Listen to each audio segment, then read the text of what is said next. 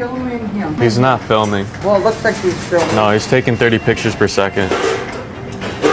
And Taco Bell, for what reason? He's a professional photographer. You have to get permission to do pictures in Taco Bell. No, we asked corporate already. Oh, you already did ask them? Yeah. You got a time so we can verify it? 10 a.m. 10 a.m.? Okay. Yeah, go call the CEO and ask if I can record the menu. What's that? Hey, don't point your burrito at me. Don't point your burrito at me. That's a threat.